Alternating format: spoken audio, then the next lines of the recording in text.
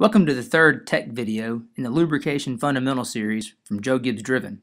I'm Certified Lubrication Specialist Lake Speed Jr., and today we are talking about the effects of performance camshafts on oil formulation.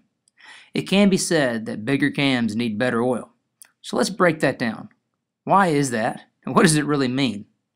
Let's begin with what we learned in the first video about full film and boundary lubrication. In full film lubrication, the oil separates the two surfaces completely. But as load increases, the oil wedge is broken and it transitions into boundary lubrication. This is where the additive package takes over to prevent rapid wear. So what does this have to do with camshafts? Well, when the cam lobe begins to open the valve, both shearing forces and load increase. As a result, lubrication moves from full film towards boundary. High-performance camshafts have greater lift and duration. While this increases horsepower, it also increases the load and shear forces on the oil. Accordingly, the oil needs to be designed to compensate for the increased load and shear. Think of a rubber band. What happens when you stretch it? It gets thinner as you pull it. The shear forces in an engine do the same thing to the polymer molecules in the motor oil. Now what happens when you pull really hard on that rubber band? It breaks. You don't want that to happen in your motor oil. High-performance camshafts put greater stress on the polymer molecules in the oil, so stronger, more shear-resistant polymer molecules are required in high-performance engines.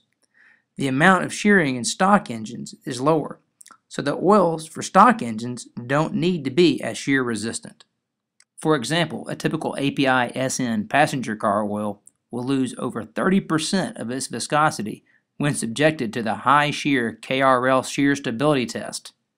The Joe Gibbs Driven synthetic 5W30 only loses 3%. That is a 10 times greater shear stability protection. Now let's look at load. Under higher loads, the valve train moves into boundary conditions, and that is where anti-wear additives like ZDP are required.